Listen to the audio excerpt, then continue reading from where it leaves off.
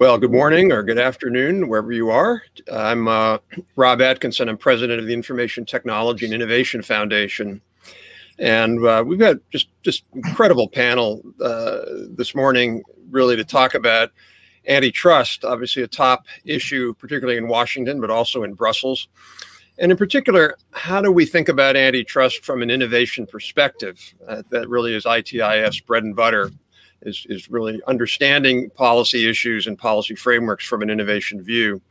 So we have a fantastic panel this morning who I will introduce, but I do want to announce that ITIF is today rolling out its new Schumpeterian project on antitrust, a Schumpeter project that Aurélien Portus is leading for us. And it's really, I think, a relatively unique effort to try to bring an understanding of antitrust and competition policy, bring a dynamic understanding to it, if you will, or an innovation perspective to it. And that's really what we're going to be talking about today. So I'll start with, in the order that we'll go in, each panelist will make about 7 minutes of remarks, and then we should have some time for discussion and questions from the audience. As I mentioned, Aurélien is a director of antitrust and innovation policy at ITIF. He is an adjunct professor of law at the Global Antitrust Institute at George Mason University and also at Catholic University of Paris.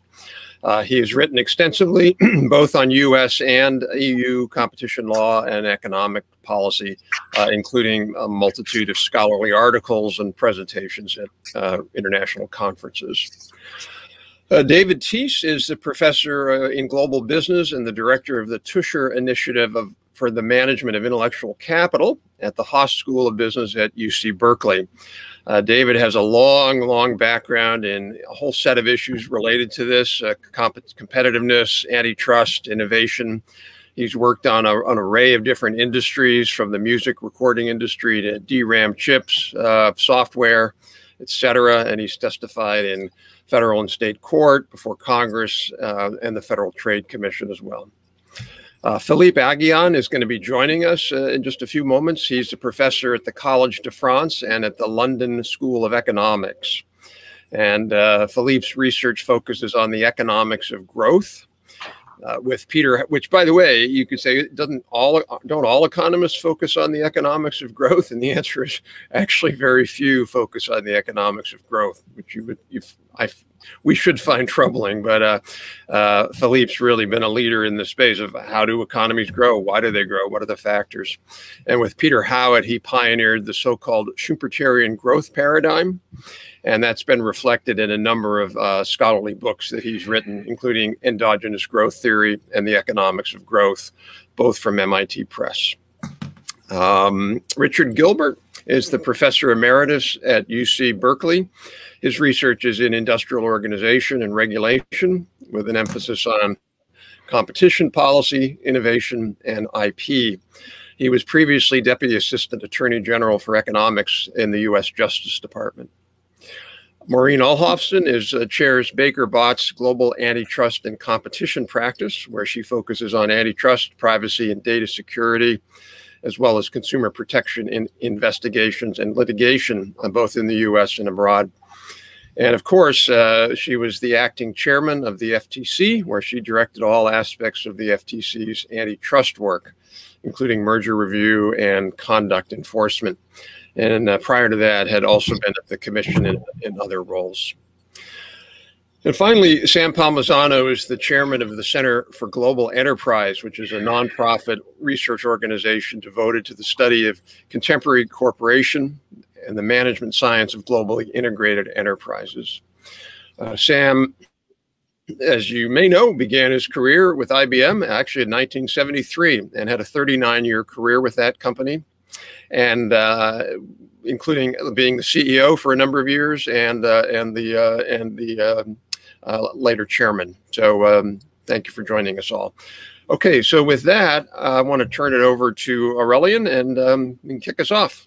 I should also add that Aurelian ITIF just released a thought piece today, sort of a framework. How do we think about Schumpeterian antitrust policy? What are its outlines? What are its frameworks? How does it differ from, say, traditional Chicago and post-Chicago? And also what people term today Neo-Brandeisian or more progressive antitrust policy. So Aurelian, over to you. Well, thank you very much, Rob. I'm delighted that we launched today the Schumpeter project. So today, Lina Khan will be confirmed as the next Federal Trade Commissioner. With a Brandeisian majority, the Federal Trade Commission will enforce antitrust in a radically different way to regulate competition and innovation in America. With Tim Hu already in the White House, it is now clear that a Brandeisian approach to antitrust prevails in government. So only a few days ago, last Friday actually, 5 antitrust bills have been introduced in Congress. This is historical for 2 reasons. First, each of these bills, if each of these bills is passed, and it's very likely, it will be the first time in history when so many antitrust bills are adopted within a year.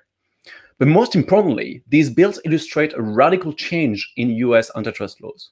Namely, a European precautionary logic directly inspires most of the provisions in those bills. With those 2 events only for the last few days, it is obvious that the regulation of how firms compete is about to change radically. The question is how it should be changed and why it should be changed.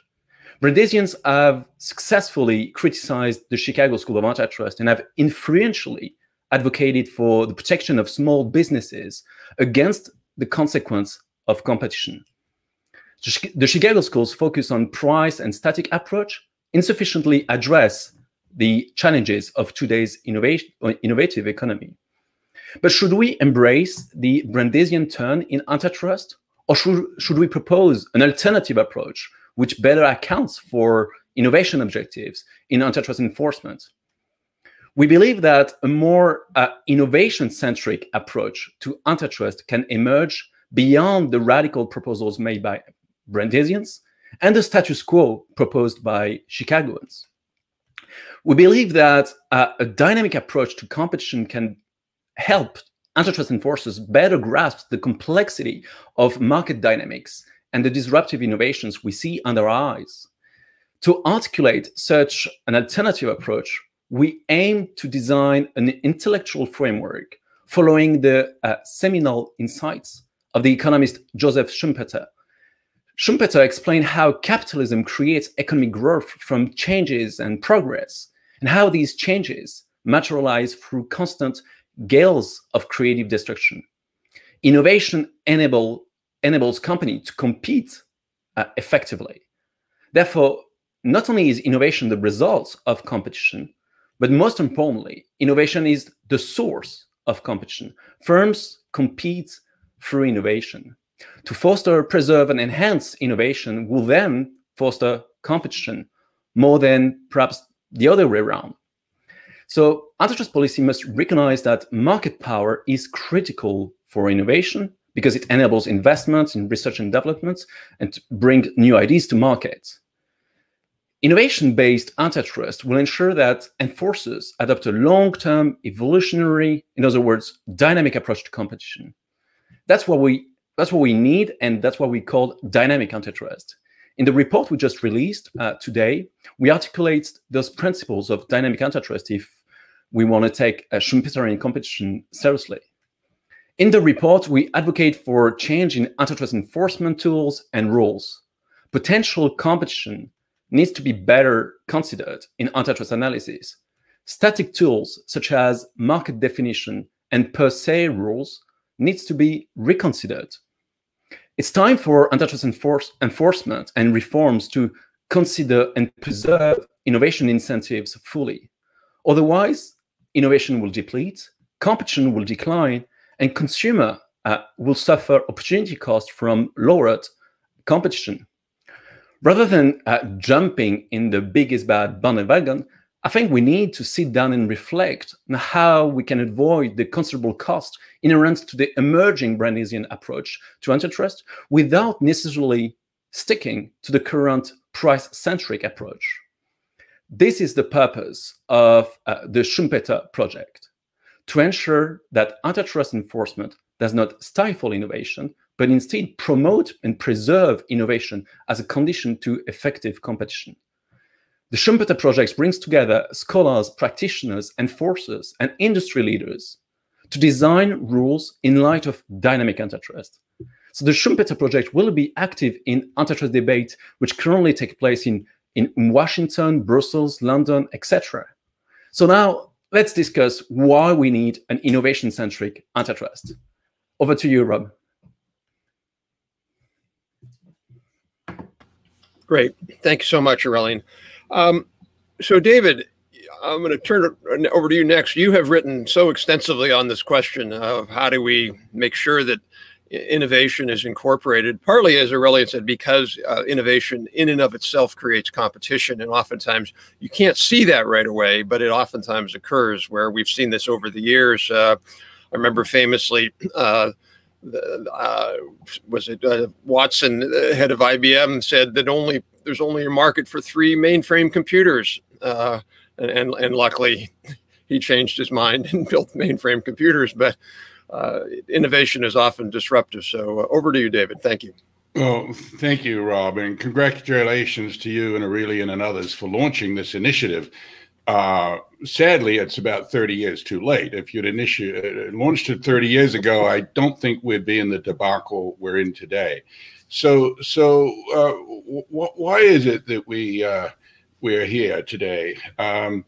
First of all, the fundamental Schumpeterian proposition is one that I think very few people would disagree with if you had a discussion with them over a cup of coffee or a glass of wine. And that, to paraphrase Schumpeter, it's simply that innovation is the primary driver of competition.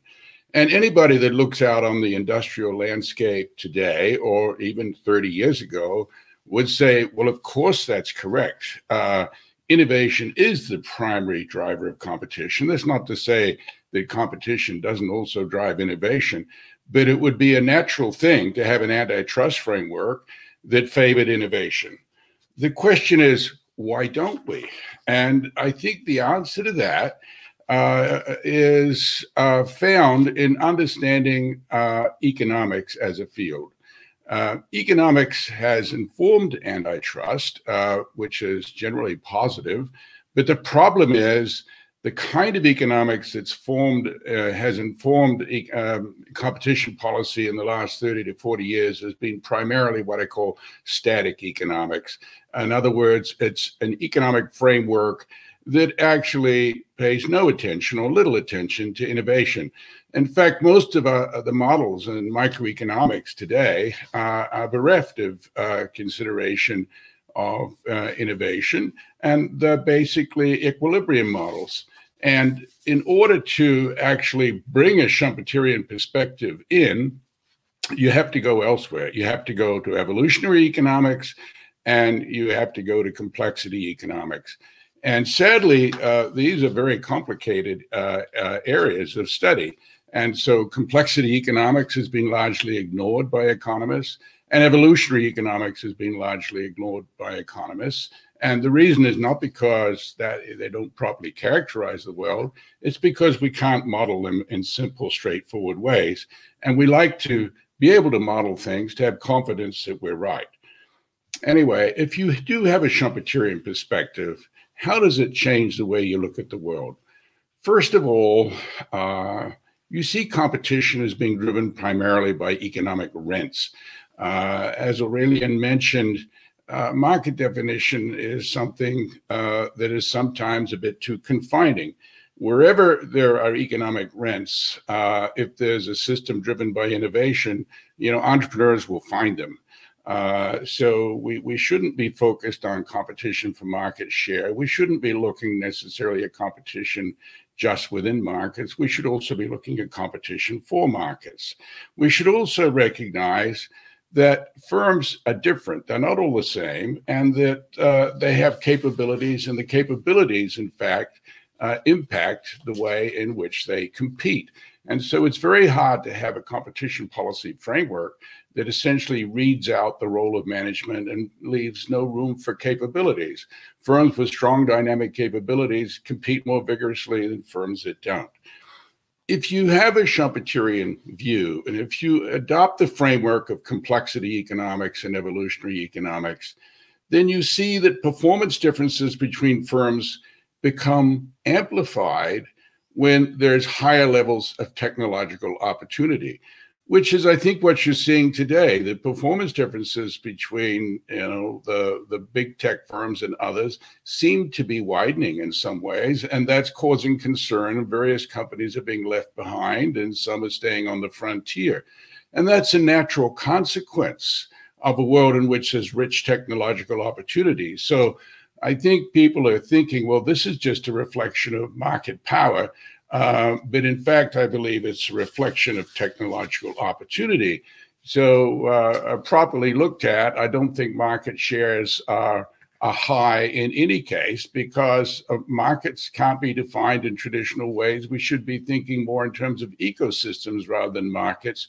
But even putting that issue to one side, the performance differences that are opening up between firms have got more to do with technological opportunities and the inability of certain firms to address those opportunities in the way they need to in order to succeed. Now, there's plenty of evidence in economics that would suggest that one should favor a Schumpeterian perspective and an innovation-first perspective.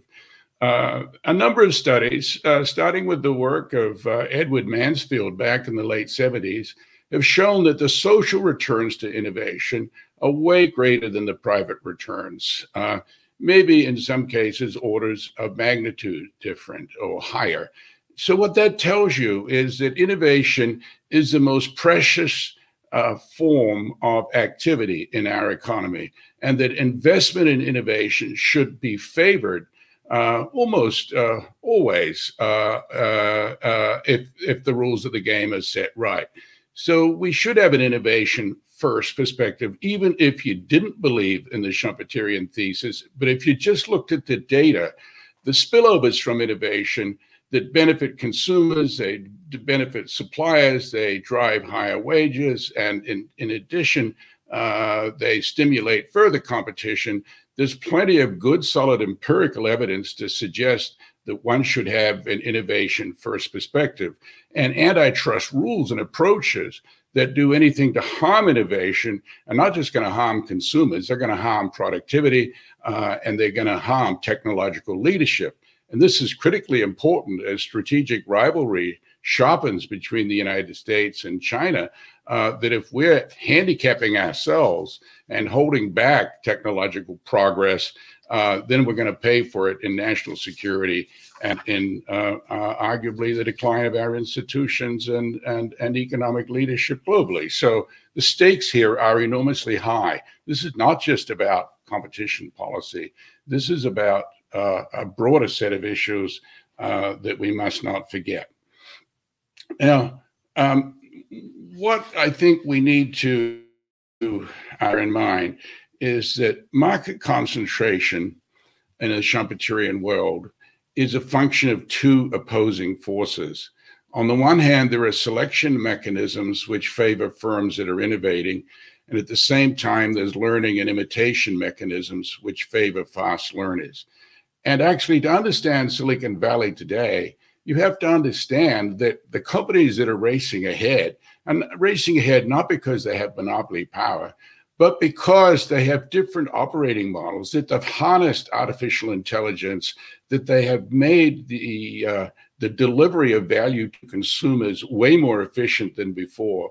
And that's why they're leaping ahead. But there's a false assumption in Washington and Brussels that they're racing ahead because they've got monopoly power and they're blocking others. That's not the case, in my view.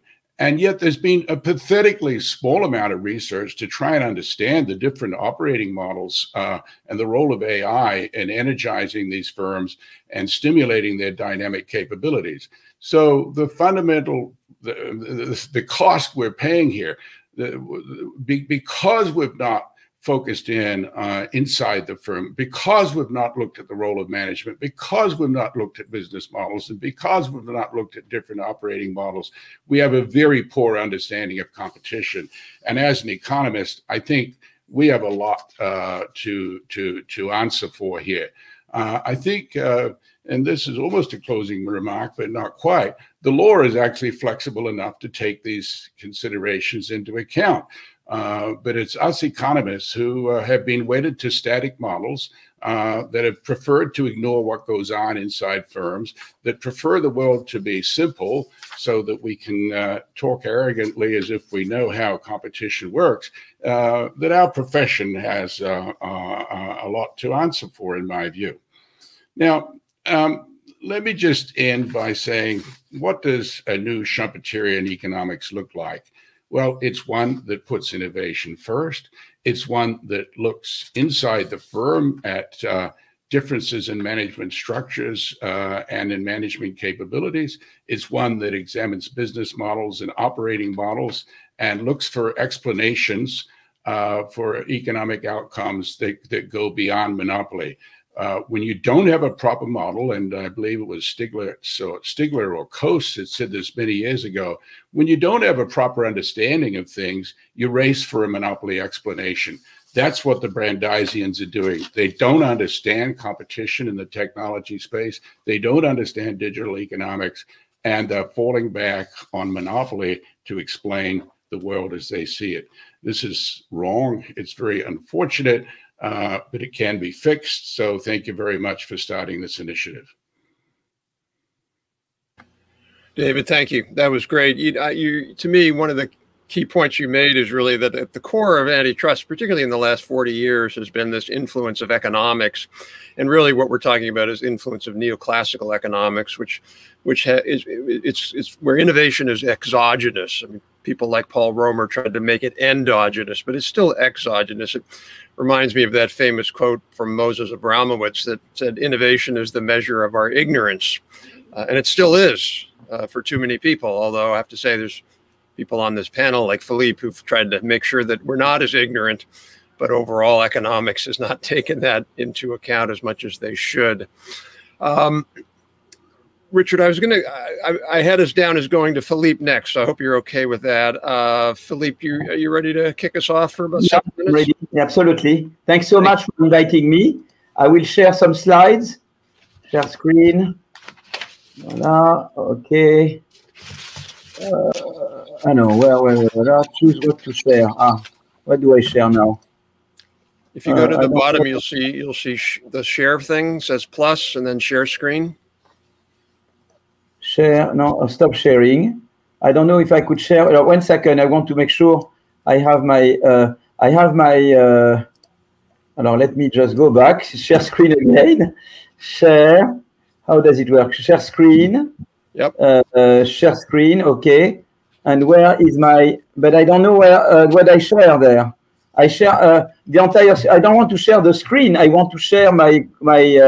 How do I share a document? It's not like Zoom.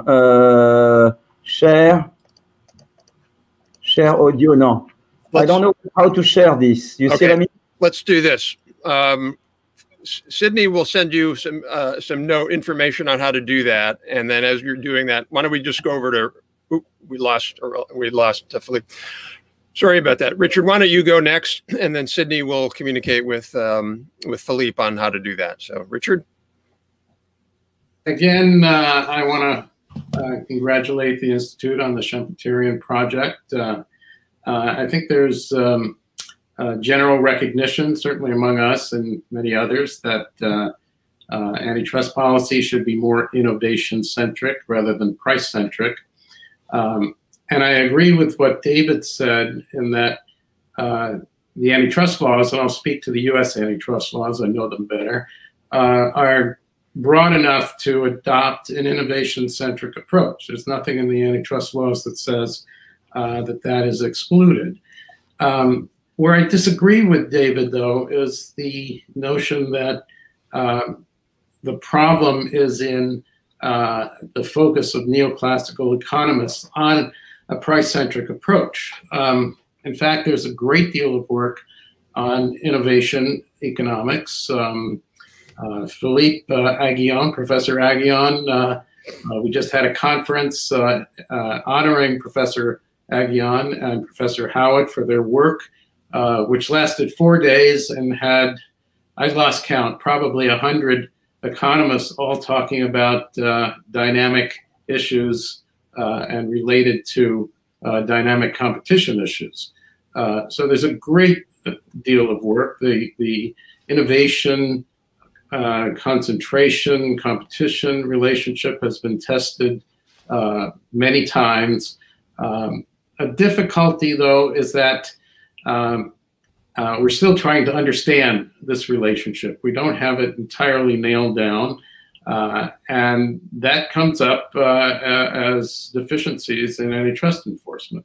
So if we think about how antitrust enforcement can have a role for innovation, that role could be a standalone basis for antitrust liability or a standalone basis for an antitrust defense against liability, or a complement. Now, if you look to monopolization law in the US, it's interesting that monopolization law, I think the average person who's interested in competition and competition law would think that monopolization is about effects on price. But in fact, if you look at monopolization law, it says nothing about price. It says the question is whether there is monopolization and conduct that is not pro-competitive. If you look to US versus Microsoft, kind of the poster child case for an innovation-centric approach to antitrust, although there were many allegations of innovation in that case, and it was discussed by not just the district court, but also the Court of Appeals, there was no actual conclusion or analysis about innovation in the case. But, for that matter, there really wasn't any analysis about price either. It really was a question of monopolization and an analysis of how the monopolization was attained. Now, you could say it should have been a broader analysis, but it was actually pretty broad to begin with. Now, in the merger area, we have a similar situation. Merger law doesn't specifically say there must be a impact on price. It does say there has to be some effect on competition, and that has been interpreted as an effect on competition in a relevant market. That creates a problem for merger enforcement, for innovation, because it's hard to think about a market for innovation. This is one of the areas where I think we have broad agreement that we need to take a very, very large step back and stop thinking about market definition. Market definition is the box that the courts tend to squeeze cases in, and it tends to force a price-centric approach. So if we could ease up on market definition, we could take a much broader approach. And that broad approach doesn't have to be Brandeisian, doesn't have to give up the principles of antitrust enforcement. In fact, I would argue that what the courts have done has been to depart from the basic principles of antitrust enforcement. Rather than saying the price-centric analysis is what antitrust enforcement should be about or is about, the courts have defined an approach that emphasizes a price-centric analysis. So what can we do if we are trying to bring innovation into, say, merger enforcement? Well, let me think about the relationship between competition and innovation. And I want to reference Professor Aghion and his fundamental contribution showing that under some circumstances, not all circumstances, there can be an inverted U relationship between let's call it competition or concentration. They're both imperfect measures of what we really want to care about, and the pace of innovation.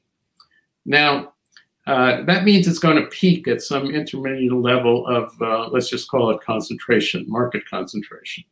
Now, if you think about a merger, and if you think about a merger that would take you to a more concentrated market relative to that peak, then what you would expect is a slowing of innovation from that merger and also an increase in price. Well, since the two go together, bringing innovation into that analysis isn't likely to change the outcome very much. What if you're on the other side of the peak, so that a merger would then result in an increase in the rate of innovation, but it would also likely increase the price as well. And the key issue is can innovation concerns dominate the price effects of a merger? And that's an interesting question, which a lot of people have been studying that question. And the answer is it's unclear whether you can get that, whether you can get a situation in which the innovation effects are more important from the perspective of consumers than the price effects. So what does that mean? It means that either we narrow down the set of issues where we think innovation can really change the result, or I think some people might say, well, we should stop caring about consumers. We should look at a broader impact on the market more generally. I think that's an interesting question, which does not come up in a Brandeisian approach. In fact, doesn't really come up in a Schumpeterian approach either. Something that we should be debating. And I'll end with that. Great. Thank you, Richard. Yeah, some really important points that we can come back to in the discussion. Philippe, you all set to go? Yeah, I'm ready to go. Wonderful. Yeah, absolutely. Excellent. I don't know, maybe Davy, who would like to show, Sydney, maybe you'd like to show my slides. I worked a bit, so I'm totally on the same lines as David and Richard. So we did some work recently with Pete Clino, Timo Boppart, Antonin Bergeau, Yui Lee, on trying to explain the growth decline in the US. So maybe you can pass the slides. Yeah, keep going. Let's keep going to save time. More. Next. No, next. Voila, that's the paper. And I would like first to show the first figure that comes after that. So keep going. So this shows you the average annual rates of growth over 3 periods. Up to 95, post-war until 1995 in the US, TFP growth, average annual.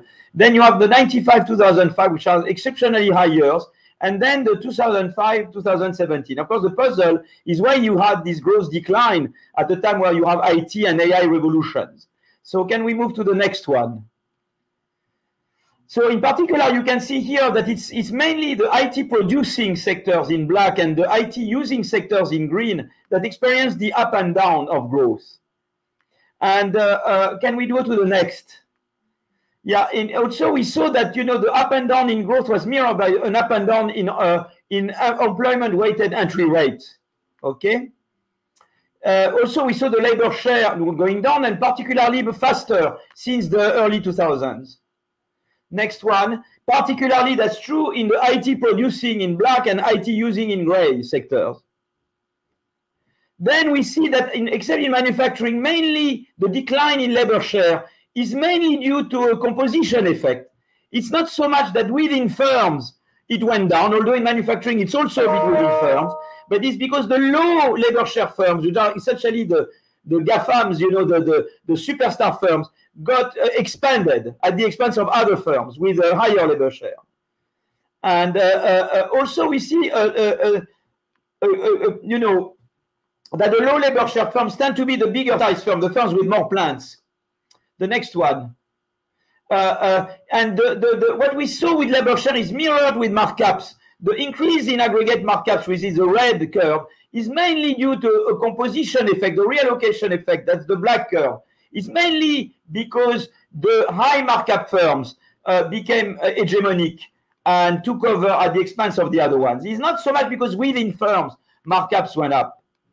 So, and another one is that you saw the rising concentration started at the time where, you had the growth going up, and then continued at the time where growth was going down. So the story we have is that when you had the IT revolution, it allowed some firms to expand much more than others. Firms that had networks, social capital, they could take advantage of IT to expand a lot at the expense of other firms.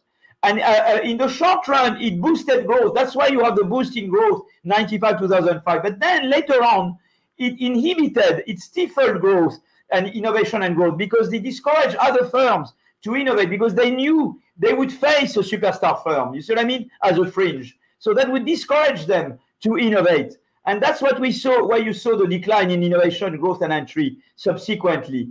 So the short-term effect of the IT was to boost growth, and the long-term effect is, and that's a lot because, these firms were allowed to expand, to do merger and acquisition in particular, without limits. And then you exactly come to the point that Richard was making. Richard tells you, that we used to, when deciding whether or not to allow for merger and acquisition, one would look essentially for market definition and market size. That's the way also people do business in the Competition Commission in Brussels. That we never look at the dynamic effect. We never look at what will this merger stifle subsequent entry and innovation. That's what was not done.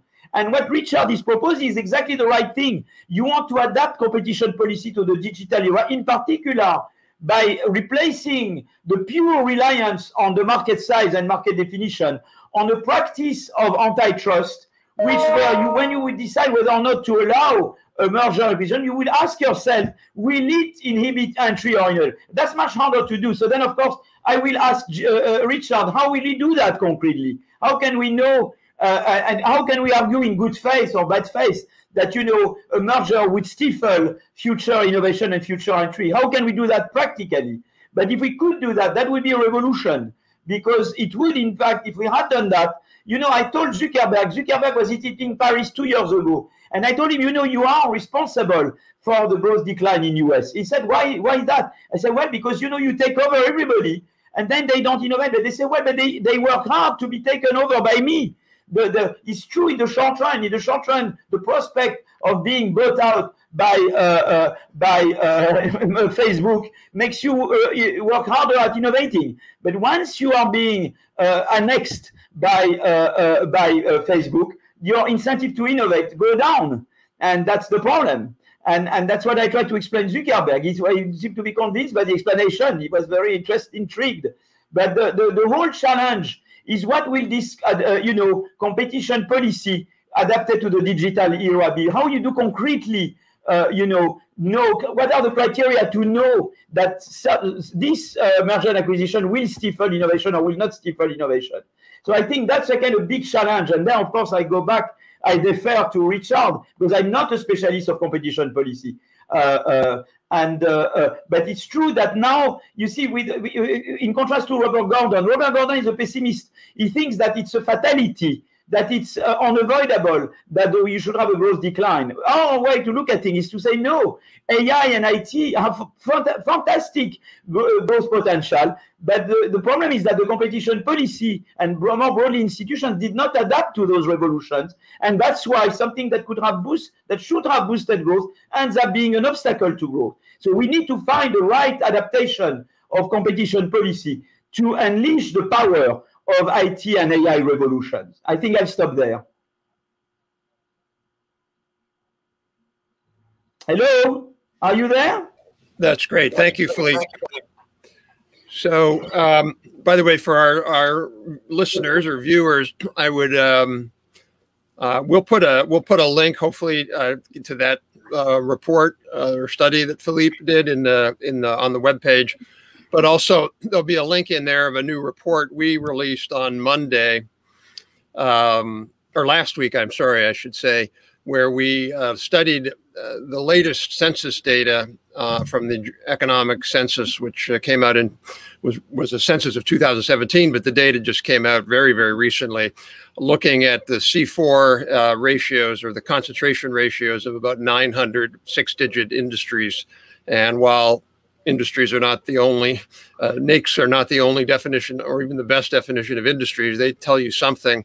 And what was fascinating about what our study found was that there's been almost no increase in the C4 ratios on average. The average C4 ratio increased just 1 percentage point from 2002 to 2017. And the more concentrated industries were in 2002, the less concentrated they were in 2017. So it was kind of the opposite of what sort of some of the conventional wisdom is on that. Over now to Maureen. You've come at this really from the practitioner and legal side, a little bit less from the economist side, but that's a critical insight. So looking forward to hearing your thoughts. Great. Well, thanks, Rob. Great to be here with such a distinguished panel and such an interesting project at such a very, important time to have this debate. One thing, Rob, actually I wanted to mention, I'm glad you started off with that point about the concentration ratios. That research and the Economist article really kicked off, or was one of the opening salvos in this whole push to reevaluate antitrust law in the U.S. in particular. I think it's kind of interesting that recently The Economist had an article about the decline of the importance of European firms and how they don't have as many in the big, leading global firms. But there was no similar sort of frenzy to say, does European antitrust policy have anything to do with this? So I think it may bear some further inquiry. My role here is, as an enforcer, as former enforcer, and now as a practitioner, to try to make sense of what some of these proposals and themes are, and how does one put them into a framework that is applicable, right? That is something that you can give guidance, that decisions can be made, and that businesses can plan how they're going to proceed. So the model that has existed in the U.S. And that currently still exists is that essentially antitrust law is supposed to protect consumer welfare. Antitrust enforcers are supposed to operate more as referees and not designers of markets. And that what we're supposed to be protecting, what we're supposed to be doing, is protecting competition on the merits, right? The ability for companies to compete to serve consumers better. One of the issues that concerns me about some of these new proposals and these new discussions is it really moves away from all of these three principles. We now have in the new bills, for example, and in other discussions, consumer interests are barely discussed, right? They're not, this is mostly about competitors, mostly about competitor access to the market, very little to no discussion about consumers. We might have some things about data portability for consumers, but again, that's all about facilitating the ability of other competitors to get into the market. Competition on the merits doesn't really seem to be much of a discussion there. The idea that we want to enable companies to compete better and designing markets, right? So we're now moving to proposals where there are, at least for certain players, but very important players, almost a utility-like model to be imposed on them, which I find interesting because I don't believe that utility markets or other heavily regulated markets like that have been marked by great service to consumers or great innovation or over time. And so I have certainly concerns about saying that that's going to be the model that's going to improve these things. And one of the things that I always appreciated about the current model is because antitrust enforcers and the antitrust laws were not trying to design markets, they didn't favor one source of innovation over another. And right now, I feel like we've sort of leapt ahead to this presumption that innovation is really only going to come from smaller players or from intermediate-sized players, that it's not going to come from competition among the big players. I think a lot of these bills would really greatly restrict the ability to have competition and innovation, I believe, happen by having these companies who grew up in different sectors, devices and retail and search engines and social networks to compete with each other. And we have seen a lot of that. When you think about cloud, when you think about video, you have a whole host of things. We've seen really a lot of competition grow from competition between these or among these firms. I think to the great benefit of consumers. But one of my concerns is these new proposals I seriously may foreclose the ability to do that. One of the other things, and I agree a lot with what Rich said, is were the current antitrust laws broad enough to address some of these concerns? Because again, there are competitive issues that can arise in markets. We want to preserve competition on the merits. We want to be sure that competition isn't being squelched in a way that is bad for consumers, bad for competition in the long term. But when we've taken, I think, some of the outlier issues, like for example, killer acquisition. Can a killer acquisition happen? Most certainly, it was a theory. It was an issue that was focused on in the pharmaceutical area. And made a lot of sense there. We've seen a couple examples of it, and even when I was the acting chairman, we brought a merger challenge based on that theory, and the companies banded it. But what you see in these bills now is a presumption that acquisitions by large competitors, these gatekeeper companies, if you will, that all their acquisitions are killer acquisitions, that there's these high presumptions that they shouldn't be permitted, and that they shouldn't they should have to overcome these very high hurdles to do that.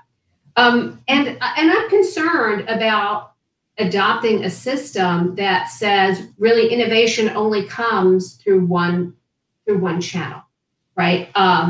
And we have a distributed innovation model in the U.S. that I think has worked well. I think there has been, I know Philippe has some concerns, but the ability for small players to get funding and to develop products and ideas and IT and IP based on investment with the hopes that eventually they would be able to exit the market and continue to innovate maybe in a new product or area by being bought by their technology or their ideas or what have you, being bought by one of the big players. I am concerned about the impacts that might have to kind of shut that off. I think the presumption that is bad in all cases is not warranted.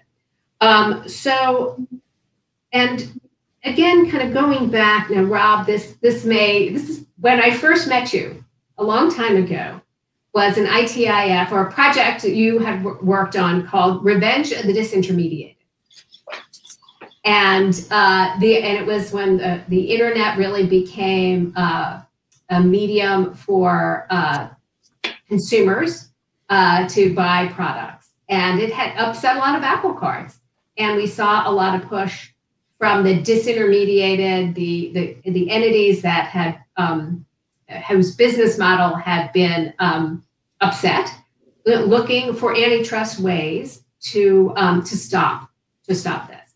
And I think we also need to look behind the curtain a little bit in a lot of these proposals to say who's interests are also being protected here. Because again, there's not much discussion of consumers. It seemed to be competitor, welfare models. I don't mean giving welfare to competitors, but trying to protect competitors. And I think perhaps we need to take a harder look at whether that is really an appropriate path to pursue in antitrust. And maybe it is, or maybe it isn't, but it should be discussed, because right now it seems to be very opaque about sort of the impacts here, and consumers are, I think, sort of being sidelined in a way that concerns me as a former enforcer. So I'll stop there, and I look forward to the discussion. Yeah, thank you, Maureen. That brings back a lot of memories. The Revenge of the Disintermediated. That was a rich playing field, because there were so many companies and industries that were fighting innovation and wanted to use the government to do that. Your point about Europe was striking about the Economist came out with this. I think, as everybody knows, this argument and then some data showing the concentration went up, but I believe they were using 3-digit NAICS codes, which is pretty worthless. But then they came out showing that Europe has lost big firms, and when you don't like big firms, you tend not to get big firms. That seems to be the lesson from Europe. So we'll see how that plays out. Sam, speaking of big firms, IBM, most successful innovation company probably in the world, and you were really the leader of that for many years. You helped move IBM over into a whole set of new areas, including software and services and the cloud. So I'd love to hear you. And what we shouldn't forget is IBM was subject, as Sam knows from bitter experience, subject to an antitrust case that went on and on and on, and just sort of seemed like it missed the point, because it ended up kind of all fizzling out, and it didn't understand Schumpeterian destruction and new entrants. So anyway, Sam, I'd love to hear your thoughts. Rob, great, thank you. And yeah, I'll be more the pragmatist here, having been on all sides of the issues. I guess a victim, you might say, at a point in time, and then a survivor at a point in time. I'll make one comment right up front. I mean, from a Europe approach to antitrust versus the United States, Europe hates when the U.S. exports entertainment and food taste to Europe. And I think the U.S. would hate the exportation of European competitive policy to the United States. And just look at economic performance. And having worked at all those markets, I would certainly short the U.S. if that occurred. Now, let me just make two assertions right up front, and I'll build a theme around those assertions. Antitrust is not the answer to improving markets, growth, societal progress in a data-driven economy. Traditional antitrust is largely obsolete by today's definitions. It's the speed of the world, the reach, the nature of the world that we live in today is completely changed and tied to a top. We can debate the Brandeis or whatever, the Freeman, we can debate all those things, but fundamentally it's just not appropriate. That said, antitrust, you don't need to derail a company or an industry because of antitrust. If you're sort of mature and strategic in how you manage yourself, companies can survive and prosper. You're given a license to operate by society, and you need to understand that. You need to be able to navigate through antitrust, but it really doesn't free you from responsibility in everything that you do. And that's sort of an ethics and a value system that I don't think ever was the case in the past, and it certainly isn't today. I mean, you need that level of responsibility. So fundamentally, antitrust is about achieving healthy markets, as our colleagues have said. And you want growth markets. I mean, society needs growth markets. I mean, we obviously understand that. It was in the Brandeis times or the Milton Friedman time of today, or Chicago school, whatever we want to argue. But it just does beg the question, which our colleagues have brought up. I think Maureen said that very well. What is the market? What is the market definition? The old definitions, there was a German model that we all lived under, and this market definition and competition and share really isn't relevant in today's world. It's just completely different. And quite honestly, it's different thanks to two historical phenomena, globalization and technology. And those things aren't going to stop just because people don't like what's happened as a result of it. These phenomena are going to continue. Globalization changes the game in fundamental ways. Let's start. There's no single enforcer anymore. There really is no enforcer in the world any longer for in antitrust. There's different players have different agendas, different models. And take one of the key players in today's world, China. They distinctly have a different view of antitrust. It's running a neo-mercantile model in which corporations and entire sectors are essentially arms of the state. I mean, that's not to say China's market isn't competitive. I mean, I lived in Asia. IBM's operated in China more than a half a century. And I'd argue in many ways it's much more fiercer competition in China and in Asia than in the Western markets. But that competition happens within their great firewall. And not to mention with different legal regimes from the US and EU. All of which is to say that antitrust today is even more of a blunt instrument than it was in the past. And the surgery that's being asked to be performed is far more complicated than it used to be. And that's why Maureen's right when she talks about this legislation. It's just misguided. Well, we could talk about maybe the Q&A when you do about that, but it's just misguided. I mean, the other change is technology. It has changed the game fundamentally. It's changed the game. A data-driven economy is fundamentally different from an industrial economy. If creative destruction and innovation were critical to Schumpeter's, what he wrote in the past, that's only increased exponentially since then. You no longer create market power by monopolizing production or asset scale as you did in oil or rail or steel, et cetera, go back to the trust busters. Today, you only create market power by creating exponential innovation that is carried out by millions, even billions of others. And that's what platform business models do. As asked the question, can platform business models generate monopoly power? Sure, of course they can. Just like vertical industry trusts, just like platforms to move towards scale due to build significant market power, even dominance, in certain dimensions, such as volume and quality of data ingested in their analysis. So yeah, they can create monopoly power. It's around the data point, quite honestly. Are concerns about those kinds of dominance legitimate? Yes, again, very much so. But they are not effectively addressed through traditional antitrust. Indeed, platforms grow their value and influence by increasing the number of other firms they can help, and then consumers they can help, and society that they help, the number of innovative applications they host and allow to grow.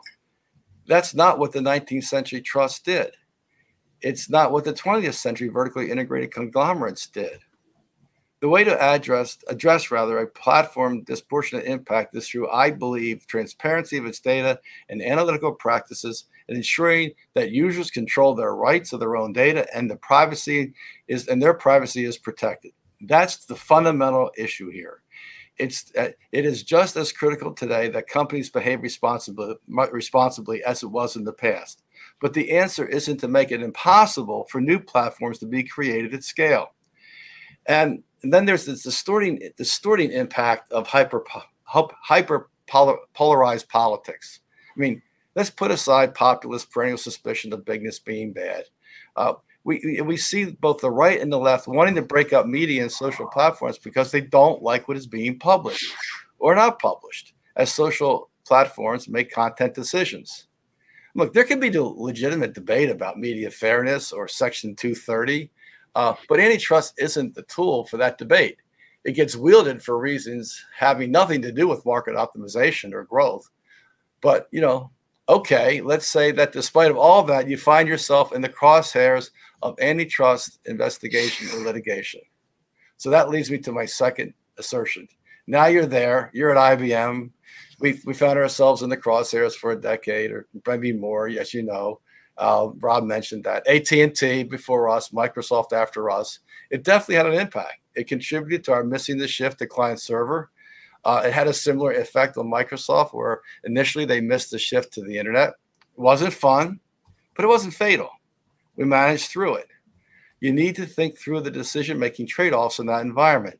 You especially need to work hard against the impulse to duck and cover, to hunker down and stop communicating, or as I used to say, let the lawyers run the place. But that said, the thing that ultimately got us through this at IBM was our basic business model. I used to call it the DNA. Basically, we were driven by innovation, as Rob mentioned. We were never a commodity company. I mean, we were lousy at it, frankly. We simply didn't know how to compete on price for low margin businesses. The ones we were in, I sold. But we did know how to invent the future. Over 100 years, we did it again and again. We went through near-term death. We bet the business on transformations, and somehow we came out the other side. So in that fundamental sense, there's this deep subconscious level. We weren't afraid of antitrust. We knew we would be able to innovate our way out of it. Whatever the lawyers may have worried about, those of us in senior management knew that by the time the suit was resolved or dismissed, as it eventually was, the reasons it was brought forward would have become moot. So some alleged that IBM had a monopoly in mainframes, and I guess Rob mentioned that Watson thought there'd be 3 of those, right? Well, whether we did or didn't, it really isn't the point. We asserted we didn't. But by the 1980s, it was irrelevant. Technology had moved on, innovation had moved on, and thankfully, so had we. And by the way, a big part of moving on was thinking deeply about what it means to be responsible in a fundamentally different world. Some of you may remember our model of globally integrated enterprise or vision of a smarter planet. I would argue that deep thinking about what's responsibility in this new world today around ESG is every bit more as relevant as it was in the mid-2000s, early stages of the 2000s when we made those announcements. But Rob, thank you for your time, and it's a pleasure for me to be with you today. Sam, thank you.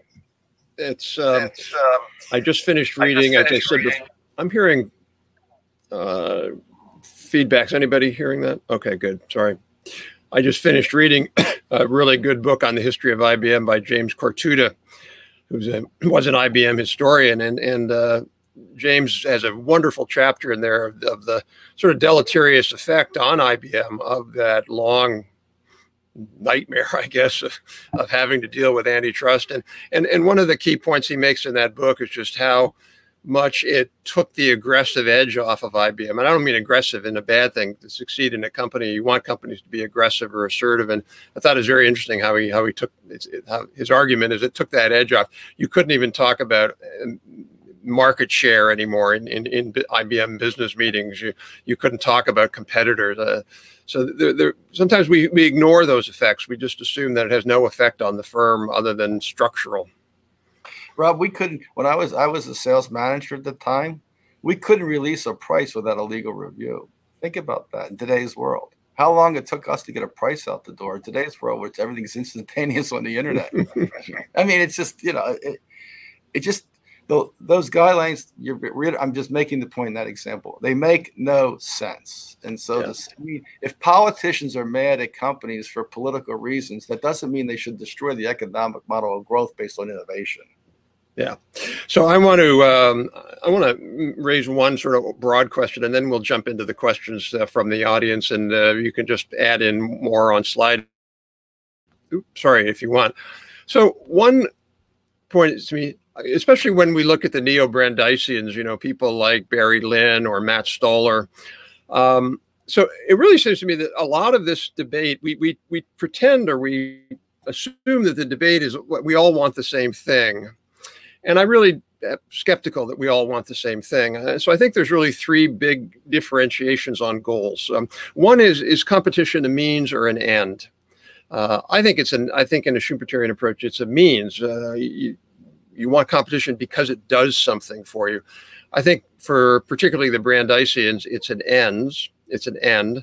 And that gets to this other question of how do we think about, I think as Richard said, how do we think about the value of innovation versus the value of price effects? And sometimes those are in tension, and those fundamentally can't be resolved by economic models or whatever. They're really only resolved by social political dialogue. What do we value more?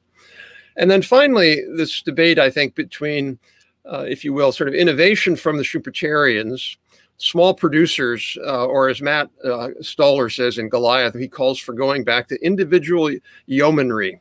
I don't know about you, but I really don't want to go back 120 years to individual yeomanry, although that's where Matt wants to go. In other words, sort of glorifying small producers just for the sake of it. And then perhaps maybe Chicago, which is valuing freedom and just, not having government involvement at all. So I'd just be curious, any of the speakers, what are your thoughts about sort of how much overarching political economy values are important in this debate? Well, we got David and then Maureen. Yeah, let me just address your three big points. I think I agree completely. If you're a Schumpeterian, you see competition as a process. In fact, he was very, very clear about that. It's not the end point. And I think everybody on this panel probably agrees with that. I also agree 100% on what you said about the value of innovation versus price. I mean, first, when you look around, you know damn well that it's innovation that brings prices down. Whether or not, to pick up on Rich's point, you can build a model that shows that innovation dominates price, to me, is basically irrelevant. And the fact that my colleagues are wasting so much time on that rather than looking at the real world where you see it every day is striking in terms of how we've made ourselves irrelevant. And then the last point that you and Sam were talking about, which is innovation coming from the small inventor. Yes, some of that's fine, but the innovation we're getting in AI is not coming from small players. It requires big data, access to big data, and it requires large amounts of complex data orchestration, and we need big firms to do that. And not to say that there's not a place for small firms, but it's hard to imagine that we can turn the world into a craft industry. It hadn't been a craft business for a long time. And on these new large technology platforms, if you're going to revert to craft, you're going to revert to low productivity and low growth and low innovation. Great, thank you. Maureen. Yes, so I think one thing, kind of step back, and Rob, you're asking about like the political economy and sort of like overall preferences of some of these proposals. And while the legislation, a lot of the debate right now has been focused around, large platform companies, I think if you look at some of the positions that some of these Neo-Brandeisians have taken in other areas, it's kind of revealing about what political economy is actually driving a lot of this. So one of the projects that I had championed during my time at the commission, and particularly as chair, is challenges about competitor control over market entry. For smaller players, the yeoman, the state boards, right? And this kind of goes back to to revenge of the disintermediated. And so the idea that you had like entrenched incumbents who were throwing up licensing requirements and all kinds of entry requirements that kept small players out of the market. So you would think that, open markets and some of these people would have embraced that. But instead, they hated that work. They criticized it quite a bit. And I think that is very revealing about what viewpoint is really controlling this, which is, I think a preference for government, decisions over market entry rather than necessarily freeing up undue restrictions, whether they're imposed by competitors or whether they're imposed by competitors pulling the levers of government. So I found that to be a very, I thought that showed a lot about what some of the viewpoints were driving some of these. Yeah, no, that's very interesting. Richard, did I see your thumb up? You're on mute, by the way.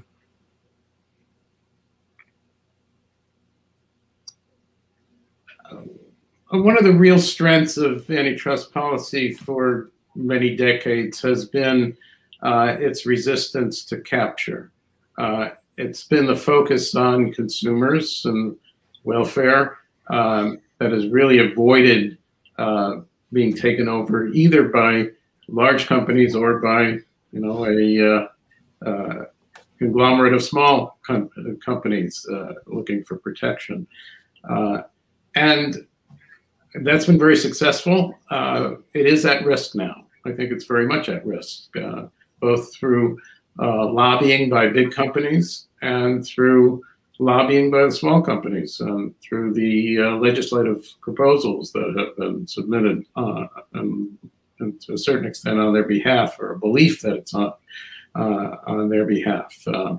So I think that the concerns that we have, it goes both ways. Certainly large companies innovate. Large companies have created astounding innovations that have benefited so many of us. But it's also the case that economic success often brings the ability both to exclude rivals and also to lobby for protection. And we got to guard against both sides of this. Great. So I want to jump into the questions. Also, folks, if you want to put a question into Slido, the other feature there also is you can vote for questions that you like to bump them up, because I don't think we'll have time to get to all of them. But I'm going to, there's a question here, really two of them that really come together. And I'm thinking maybe Sam, maybe Sam and David, you can maybe jump on this. And they're really both about competition, competitiveness, and antitrust. So how much do we need antitrust policy that's more focused on innovation to beat China in the upcoming or current economic challenge? And then also this issue of China. I don't think China really read Brandeis, as far as I can tell. They seem to be anti-Brandeisians. They encourage big mergers, for example, in their high-speed rail industry, where my colleague Nigel Corey just wrote a big report about that. They encourage their companies to merge so they get global scale. I don't know, David, you want to talk about a little bit about that, or the role of? Can I say a word on this? Sure, Philip. Yeah. I just wanted on the high-speed trains. There was a very interesting case, because it shows that what Richard says about the need to rethink the practice of antitrust also applies to the European Commission. I mean, I think most of the time I agree with the Competition Commission in Brussels. I think they do a very good job, and Mrs. Vestager and all that, she's to be praised. And I'm not at all among those who who shoot at the Competition Commission. I think it's great that we have a Competition Commission in Europe, and most of the time I agree with that. But there was a very interesting case study. It was Alstom and Siemens. Alstom is a French firm, and Siemens is it's true that Alstom and Siemens together, all the high-speed trains in Europe are bought by either one or the other. It's true. So if you reason on the basis of market share, they have the whole market share. But the problem is that it's a contestable market, because any country could buy high-speed trains from China. So they have a limit price. So you see, that's a case, that illustrates the limits of an approach entirely based on market share. Because, you could, it's a contestable market, essentially, or almost contestable.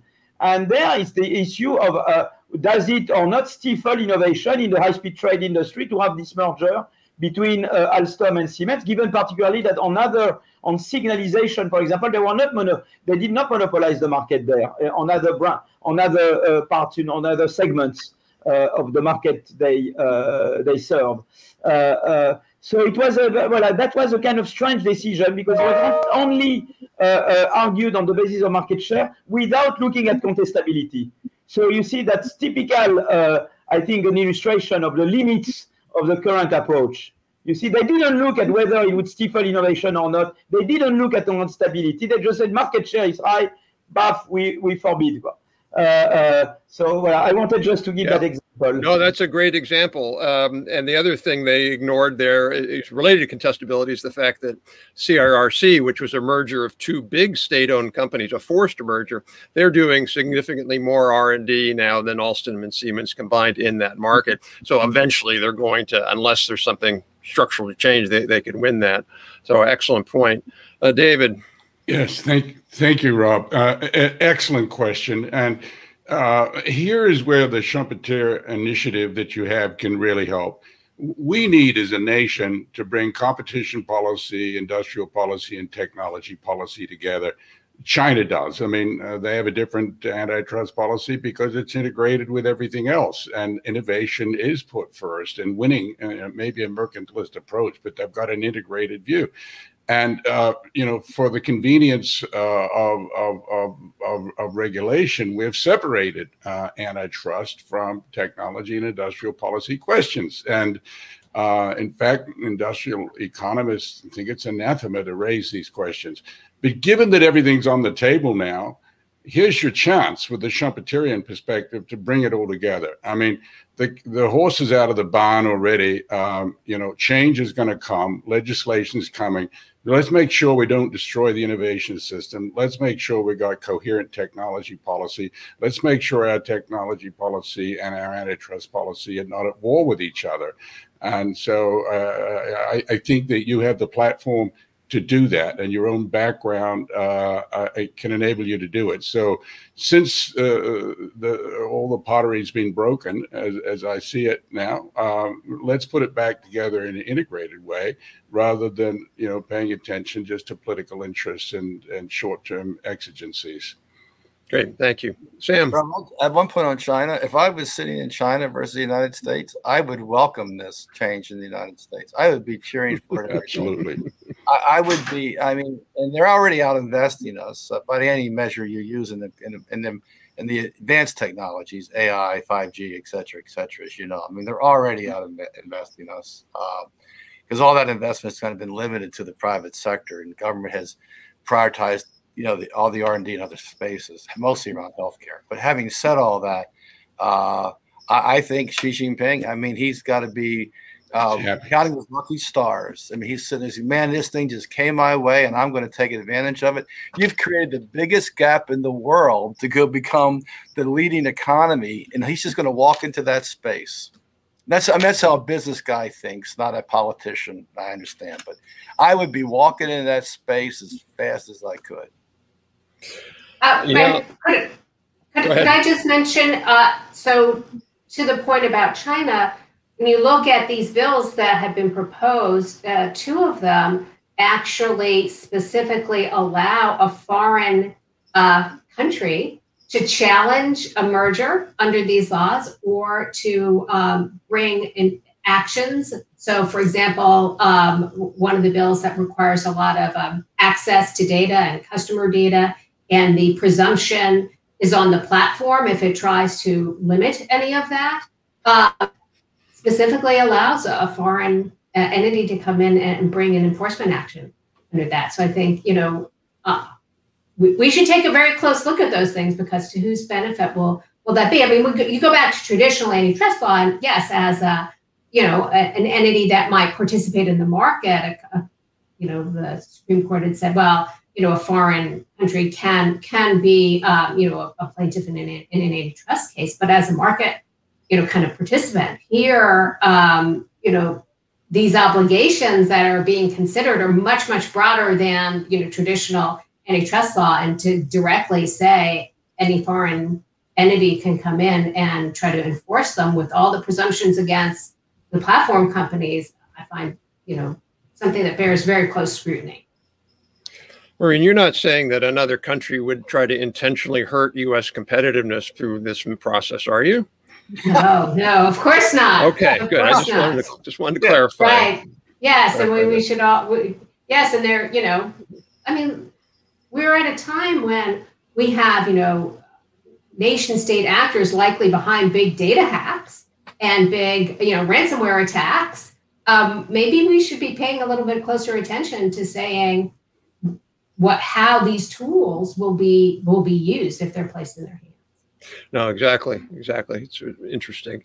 So I want to, there's a question there about if we had more of an innovation emphasis embedded into antitrust practice, really, not so much the laws, a number of you have pointed out, how would we have approached the AT&T and IBM cases? I wrote a recent piece about a year ago in the Journal of American Affairs called "Who Lost Lucent?" trying to explain why the U.S. had the #1 and really #2 with Nortel telecom equipment companies in the world in the year 2000, and now we have none. And historically, antitrust played a very detrimental role. In 1925, it forced AT&T to divest all of its foreign assets, its Western Electric assets. It forced them to divest its Canadian assets, which created Nortel. It forced AT&T to license critical telecom technology to Siemens and a number of foreign, Ericsson and the like, in the 50s, which really gave them a leg up. But anyway, it's an interesting critical question. I'm just curious, anybody has any thoughts on that?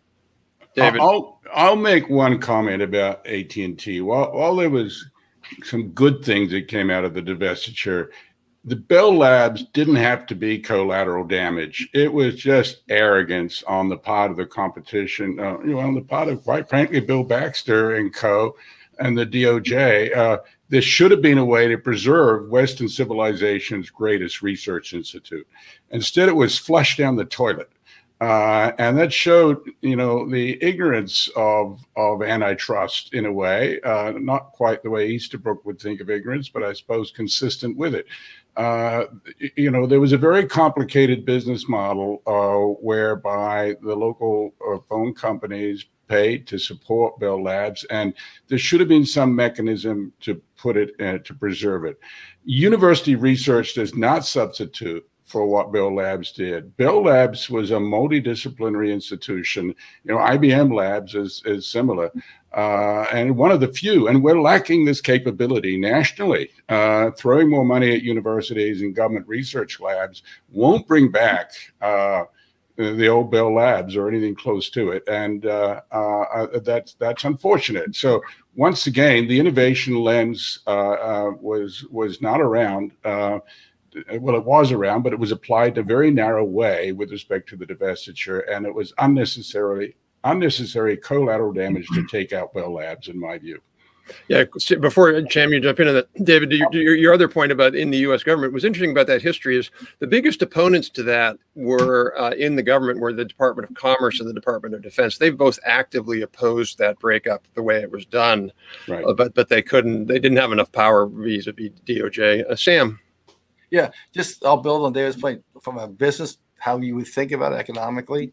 If you go back to one of our colleagues was saying that, that Richard maybe, that the idea of today's innovation, these advanced technology require large data sets and significant investment to advance the technologies. Also 5G, put them all together, cloud, 5G, AI, big data, you throw them all together, it requires large resource pools. And when you break these companies up, you go from you're AT&T, you broke out the baby bills. You went from a large economic source because you fund somewhere between IBM's case, 6 to 7% of revenue in the R&D model that made it a $6 or $7 billion a year, the $100 billion company, not complicated, right? You're going to knock it down to a couple billion. So all these things that require scale, you're going to shrink over time. You're going to do what they did to AT&T and Bell Labs to everybody else, right?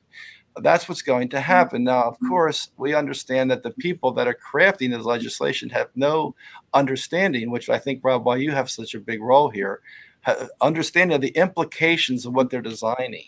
And I really believe you guys can help them at least understand the implications of where they're going with this path. I mean, as a competitor, go back to my old world. If I was competing with Google or any of these guys or Facebook, I'd love this, by the way. If I was Oracle in the Microsoft suit, who liked it the best? Larry Ellison, right? I mean, that's how the world works, guys. Contrary to political belief, right? If I may add another issue, and I think it's related to both what Sam and David said, is that antitrust enforcement tends to focus on liability and not on the actual fix. And so if you look at the AT&T divestiture, the line of business restrictions were a nightmare and continued to be a nightmare for what, 20 years or something, until legislation finally came in and, for better or worse, avoided that problem. And you see the same thing now. A good example, I think, is the Google search case in the European Union, where they came up with a decision about what Google shouldn't be doing. And they never, well, actually, the decision said what Google should be doing, and they never figured out what they should not be doing. And that remedy languished for years as well. So we need to think about how to fix these things, not just how to decide whether they're lawful or unlawful. Yeah, and sometimes the fix is related to antitrust, and sometimes it's related to other kinds of tools and policies. I see that now with this conflation of privacy and antitrust. Well, we all have a privacy problem, so we'll break up technology companies. And explain to me why that would have any effect on privacy as opposed to a national privacy bill. I want to switch over. There's an interesting question about IP, which we haven't talked about. In a sort of idealized Brandeisian world, you not only want aggressive antitrust to break up lots of companies, but you don't want very strong IP, because IP is a government grant of monopoly, if you will. It's a government grant of market power in order to incent innovation. So I'm just curious, what's the relationship in a Schumpeterian model? Philippe, you're on mute now, Philippe. Philippe, you're on mute. Yeah, sorry for that. Yeah, usually a kind of very, primitive view would see IP as antinomic to competition. Whenever you want IP, you want less competition. But in fact, if you reason in a model with step-by-step innovation, you can see right away that there are complementary instruments. More competition will induce you to innovate more to escape competition. And IP will increase the reward if you succeed. So competition will increase the punishment if you fail to innovate. And IP will increase the reward if you succeed to innovate. So in fact, if the two are complementary, and I did some empirical work with Howitt and Susan Prantl in the Journal of Economic Growth, where we show that indeed there is complementarity between IP and competition policy. They are not antinomic, they are complementary. Because one raises the reward if you innovate, and the other one raises the punishment if you don't. And they are, you see, at least in the side, under suitable parameter values, and in the data you find the complementarity. But it's true that some people had this prior view, because they would only think that the return from innovating is the post-innovation return. But it is the difference between the post-innovation and the pre-innovation. And competition reduces the pre-innovation rate, whereas IP raises the post-innovation rate. And both contribute to raising the difference. And that's the thing that some people miss when discussing this. I wanted just to make that comment. So I think if I could wave a magic wand and have people understand one thing about competition and innovation, it would be Philippe's inverted U. Because so many, at least the Brandeisians, believe it's a negative line. More competition means more innovation. And at some point it does mean that, and at other points it means the opposite. And your scholarly work, as well as a few others, have really made that clear. And I think that's really one of the key points about our project, is it's not in some way a libertarian project that there shouldn't be antitrust enforcement, or that somehow let anybody do whatever they want. It's really to say, let's be careful, let's be strategic, let's really incorporate dynamic effects. So I want to just go around and ask each person. I'll let Aurelian have the final word, but just sort of 30 seconds or less, just closing thoughts. I'll start, Philippe, with you, since I see you in my upper left corner. No, but look, I think you've said it. I mean, I'm very happy, that innovation and competition are brought together, that we go beyond the pure market share, market definition. Completely in line with Richard and with saying, you have to put innovation into the debate and see how you, and competition is, of course, it's a mean to achieve more productivity growth. Combined with other suitable policies, also mean to achieve greener growth.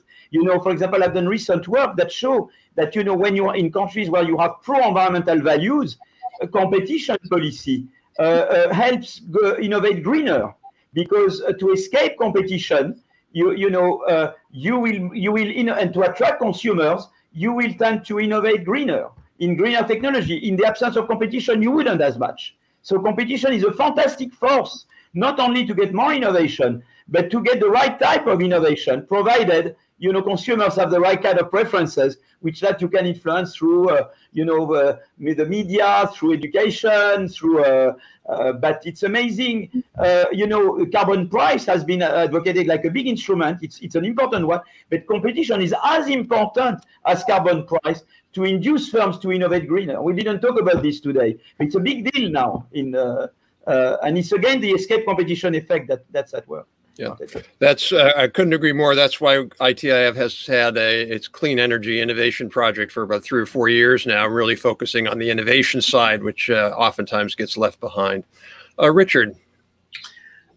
You know, I believe that almost everything is described by an inverted U.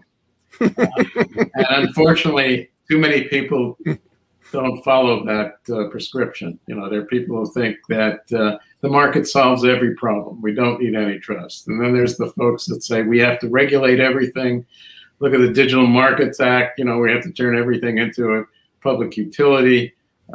Same thing for intellectual property. There are people who believe you have to patent everything, and other people who believe that you shouldn't patent anything. I think we need to find the right balance, and the right balance does involve change to the way we do things, but probably not at either extreme. Yeah, not being extremist is a hard thing in Washington these days. Yeah, unfortunately. So, Sam. Yeah, no, I would just build on Richard's point. I think he completely agree. I completely agree with his point about that we need pragmatism to take hold.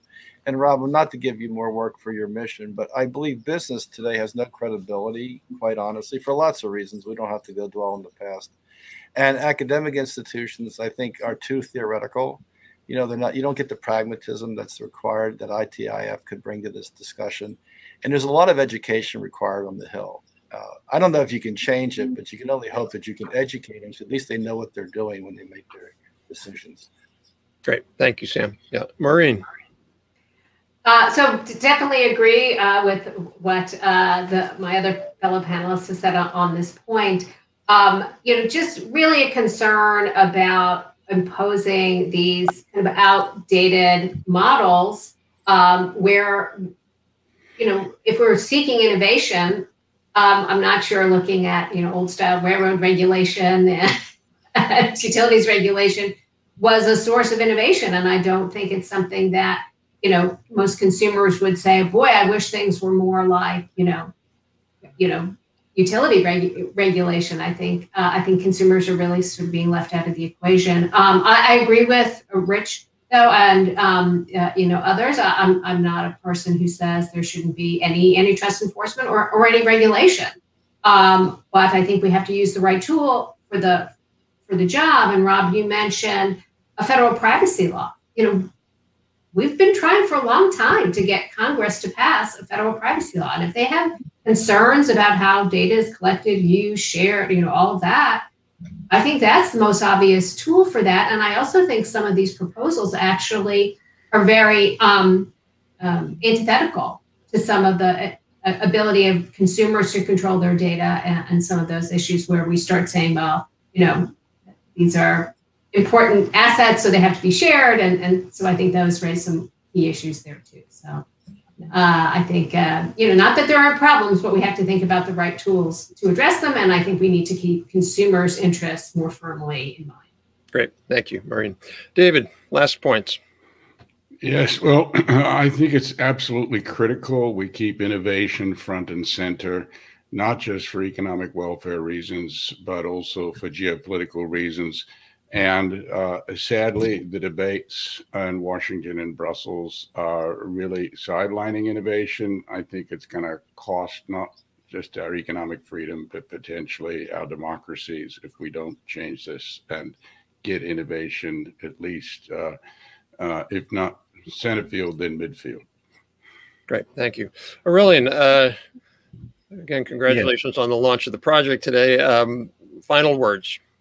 Yeah, well, thank you, Rob, for giving me this opportunity for the project, because precisely, as we can hear, as we can see, there's a lot of work to do in order to, how Maureen has said, to translate Schumpeterian competition and dynamic effect into actionable legal rules and antitrust rules and reforms. So I think it's very important to account for Schumpeterian competition.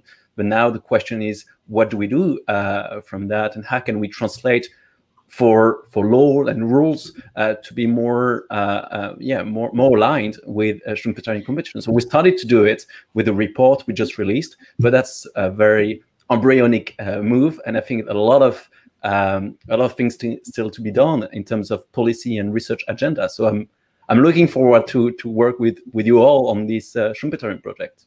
Thank you. Great, thank you. And just for the folks who want to know, we've launched that project, and there's a homepage for it with a number of different articles. Please keep checking back or sign up for our email, because you'll see a lot more work in this area. So I want to thank, first of all of you. A great panel today, great panelists, really fantastic insights. I couldn't appreciate you joining us more than that. And also thanks for all the audience who participated and also asked questions. This is going to be recorded and put up on our website. So if you want to share it with anybody later, you can do that. So again, thank you very much. Everybody should stay in just for a couple of minutes, just for 10 seconds. Don't log